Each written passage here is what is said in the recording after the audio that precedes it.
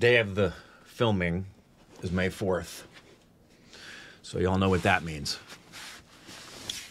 It means May the 4th be with you.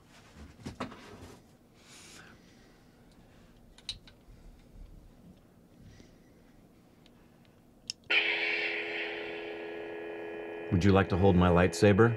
Never. That's what she said.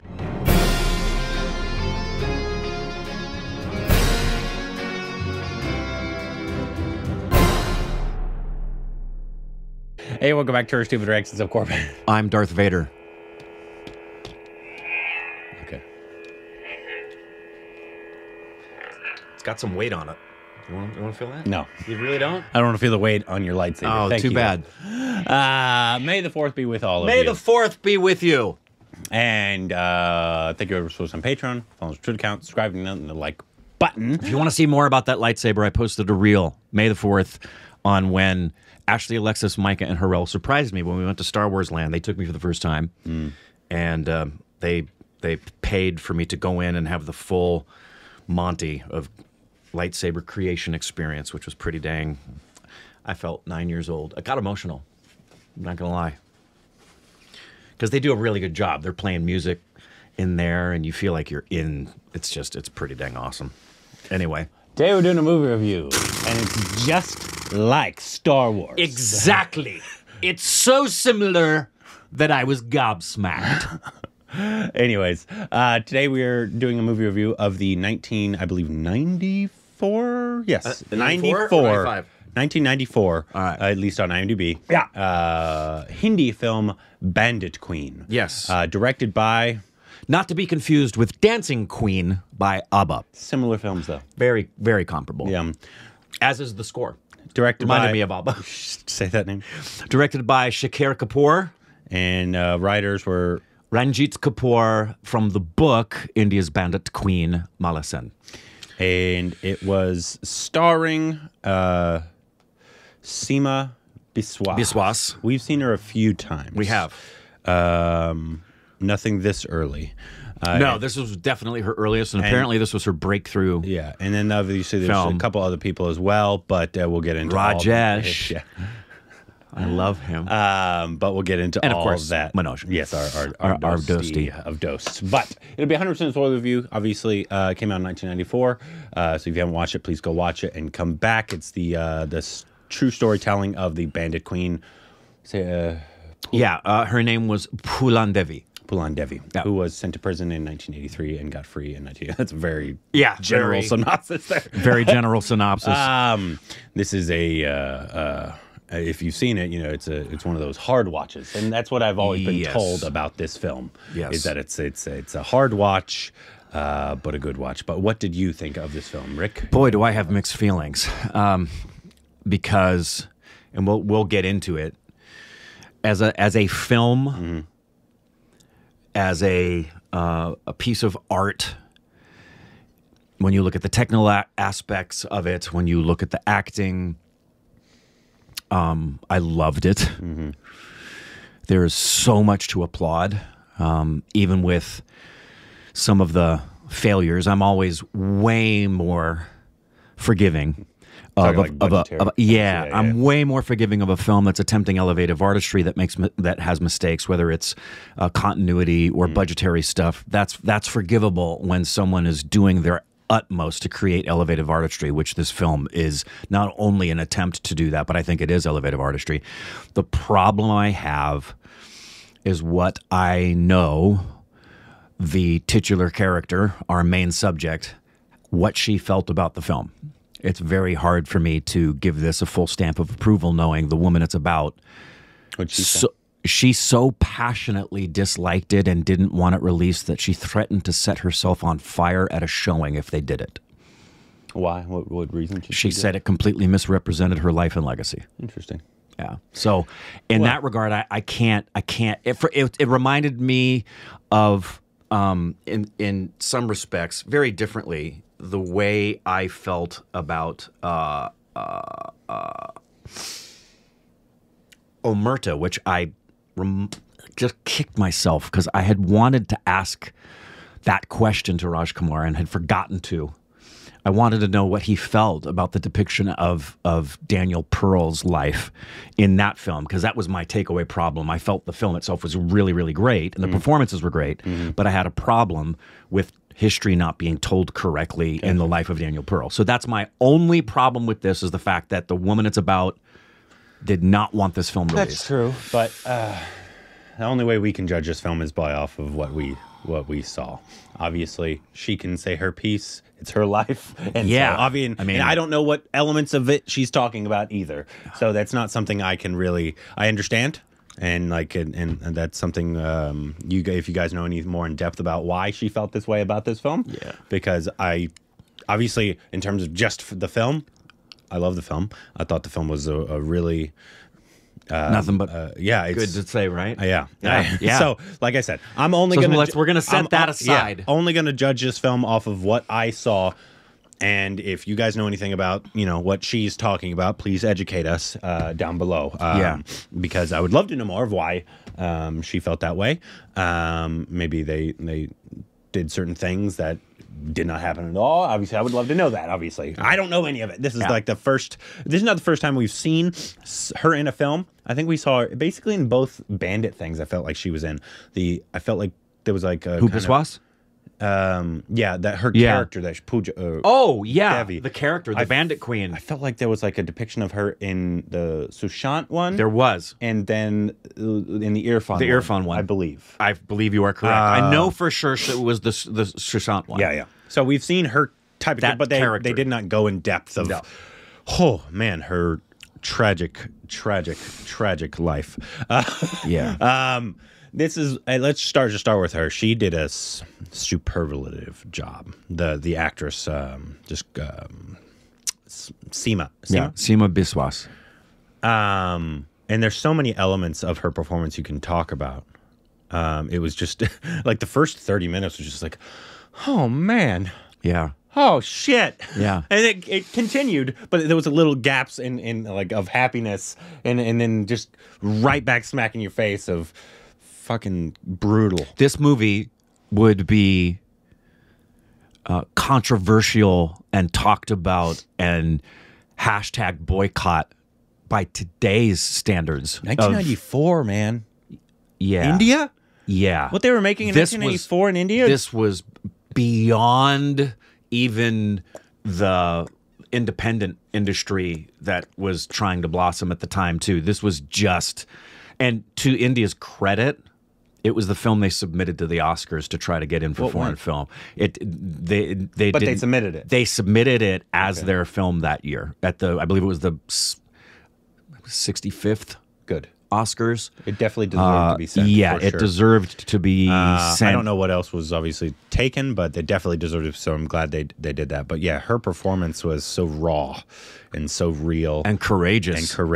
I mean, there was the one scene where they literally, in an Indian film, stripped her naked. Yeah, and she in front of, it felt like hundreds of people. It was the walk of shame from Games, but the actress did the nudity. And once again, though, in India. In an Indian film in front of Indians in 1994. Yeah. I'm surprised it was even allowed. I'm guessing obviously this thing had a micro budget, right? And it probably wasn't released. It's extraordinary because I did read that it obviously the censor board was trying to stop it. But how that went from the censor board trying to stop it and her ultimately, and it's interesting because you also have to add, I read the story about the actual woman, Phoolan Devi. She was paid and then didn't protest it anymore. They paid her, I believe, 40,000 pounds for the use of her in the film, and then she stopped talking about the film as being negative. But it really is mind-boggling and extraordinary that this is the film that not only got a release, but that this is the film India selected to be submitted. Which is great because it's wonderful. It absolutely deserved it. She did such an amazing job. Amazing job. Full commitment to this role. Yeah. Full commitment to this role. And also the younger versions of her as well. Oh, yes, God, the kids. So difficult to watch. So incredibly difficult, and it was done tastefully, which was good. It was done very tastefully. Which, because that's hard, especially to depict a child rape, multiple times. Rape in and of itself is hard. It's hard to depict. Let alone pedophile rape. You can't allow a kid to really go through that in a film. No. That you can't do that. No. And so they did it very tastefully but also depicting what was happening, right? Yeah. And the little girl did an amazing job, she did a really good particularly job. in that scene when he's saying, "You're my wife now. I get to do this to you." Ooh. But that scene where there's a couple scenes I want to talk about. Obviously, the one where she went out naked. Yeah, which is just completely raw, completely real, and not gratuitous at all. It is my understanding that did happen to her. That there are. This doesn't go apparently, because I read her story breakdown, not a full book or anything, but from what I read, it doesn't go completely far afield at all from some of the events that actually took place. It's very accurate in a lot of the events that took place, and the walking to the well was one of those things. Yeah. But yeah, a couple other scenes I want to talk about with her was when she had sex with what's his face for the first time. The guy she fell in love with? The guy she fell in love with. Yeah.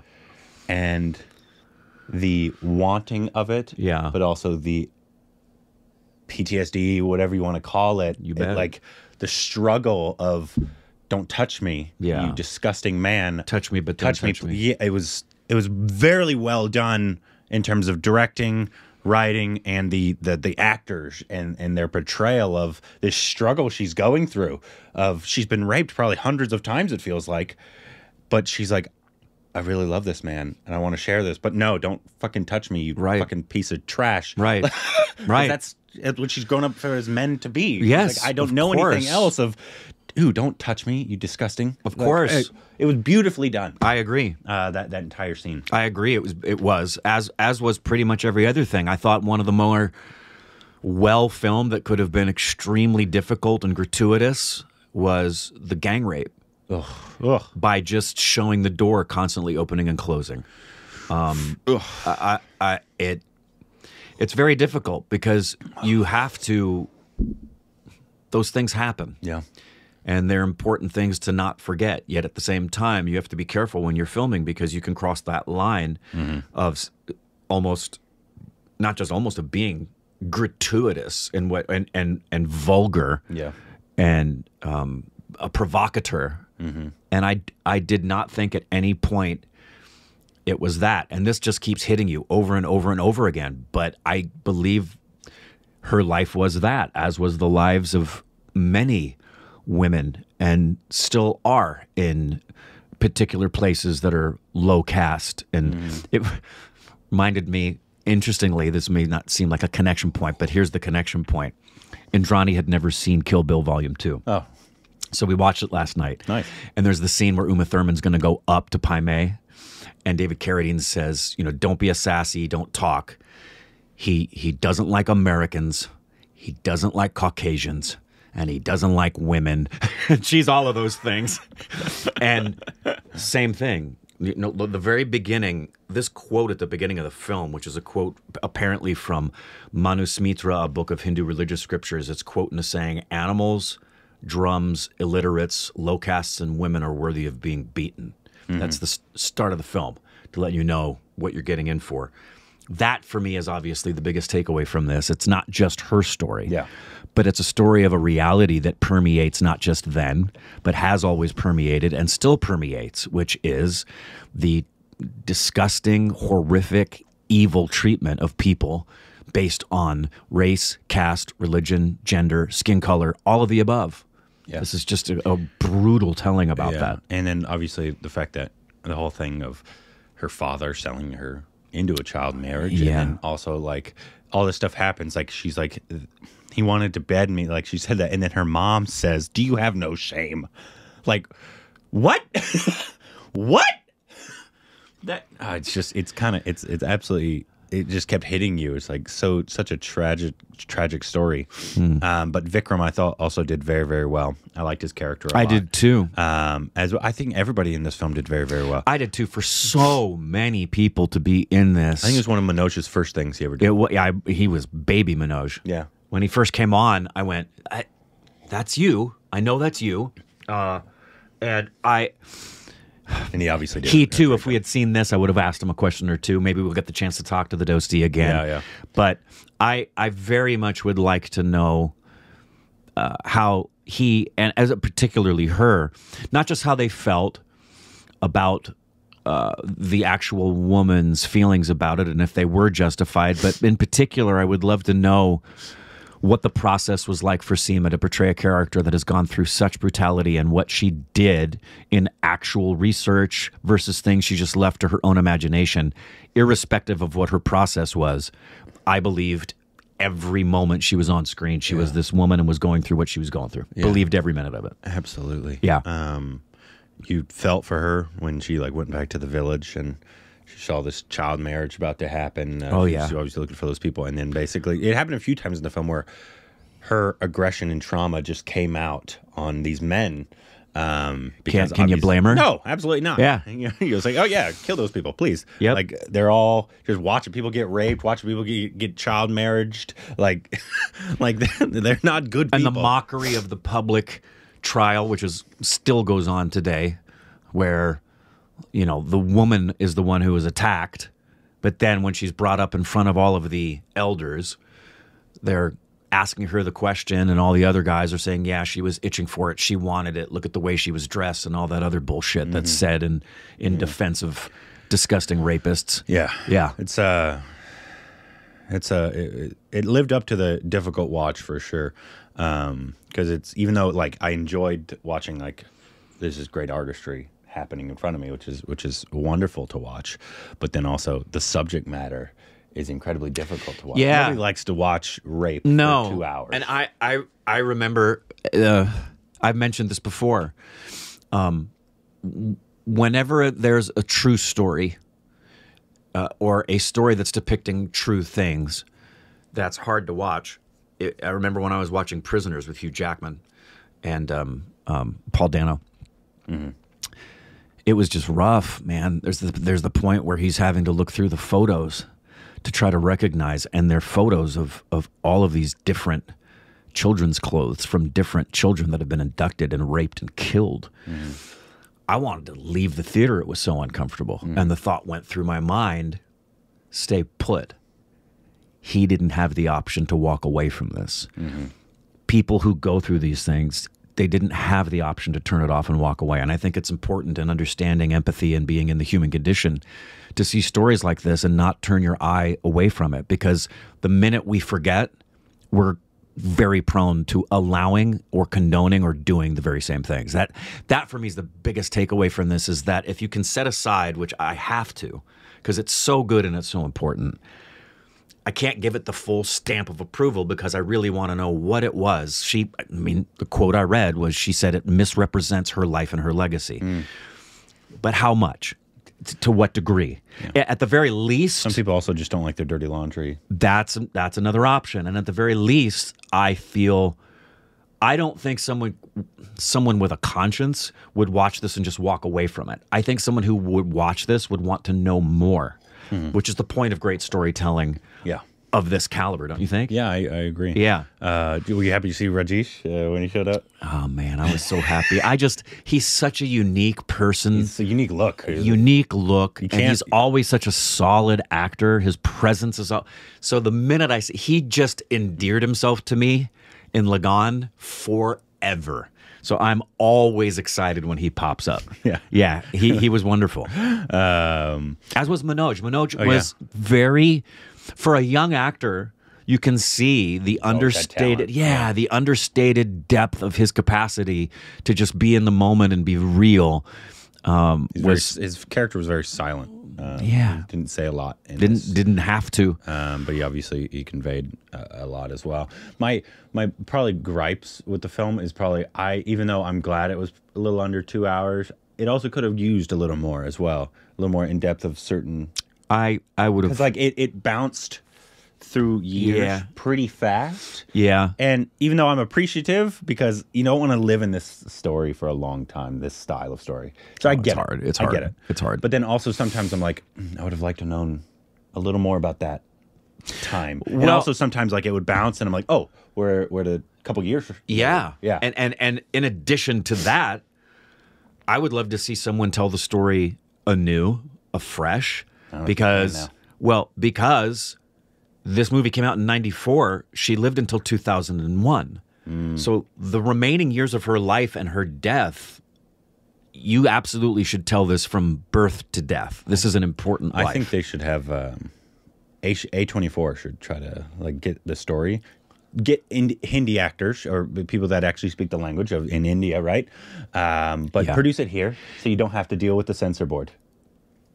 I agree. That's what I think. I agree. I mean, like sometimes you just have to tell the story correctly. No, to tell it correctly today. That's why it's astonishing what happened back then that allowed this movie to see the light of day. Yeah, it's insane. I mean, genuinely, I'm astonished because even by today's standards, this would go on to OTT and people would still be losing their minds over the content being unacceptable in their opinion. And I don't know how it got made in 1994. It's still kind of crazy to think in my mind. It was like, okay, wait, 1994 India. Yeah. 1994 India. And so they made it in 1993 probably, or I don't know how long the film took to actually make. It probably took a while to be in the desert. Yeah. But also I bet they had a micro budget. I'm sure they did. And it's why I'm sure they had to film things quickly because of that. That's why there's quite a few continuity things, especially with blood, but that is so forgivable. Yeah. You can feel the intention behind this as being a film that's focused on telling a story. Whether or not it's going to do well in the box office is not on the agenda here, as it shouldn't be, with what I coin as elevative artistry. And this is absolutely one of the more elevative films. And her performance for me is one of the most standout. She was as the first role that comes to mind that for me was where a woman just held the film and was abused but had such dignity, and I was believing every single moment, was Briani. Oh, yeah. That character. I mean, she'll definitely be remembered at the Dummies this year for 100%. It's hard to not remember that. Yeah, hard to not remember that role. Performance. And the film as well. The film is absolutely incredible. It's I've heard about it for a long time, and I've wanted to get to it for a long time. Yeah. And I'm glad we finally got to it. But yeah, I don't know what I was going to say. I was going to say something. It must have excited her when she read the script and knew she was going to be able to. Seema? Yeah. Yeah. It had to. And the ultimate takeaway is not just about what this woman's life represents. And I think one of the things it didn't really depict was how she was heralded as really being a Robin Hood. Yeah. And how much she robbed the rich to give to the poor. Yeah. I would have liked to know, like, you heard it and you like said, oh, she's beloved and she's like, yeah. But you didn't see that. I mean, you saw her like care for like women and children especially, but you didn't see the like the people adore her. Right. Outside of the end. Obviously. Right. Which is a really good thing. And did you ever watch the first couple of seasons of what is it, Pedro Pascal's series? I'm forgetting the name. Mandalorian. No, the one about Narcos? Yes, yeah. With Pablo. Last of Us. His no, the big mafia guy who was and still is beloved by the people there because of what he did for the city and the communities and all of the money that he got through cocaine and prostitution. He took care of people. Yep. I would have loved to have seen that side of her more than just the vengeance side, which was completely justifiable and I'm sure part of her life. But the other thing that this talks about that we just kind of didn't gloss over but didn't really get in depth to is the reality of the then and now of the poisonous evil that is treating human beings differently based on anything relating to appearance, social status, religious belief, skin color, gender. It is heartbreaking to know we live in a world with people who still have that level of not just low intelligence, but evil capacity to treat people differently because of those foundations of bigotry and lies. Yeah. It's painful. I wonder how this film did when it came out. In terms of, obviously, I'm sure it wasn't a wide release. I read the numbers, but I don't know what they mean. Yeah, yeah.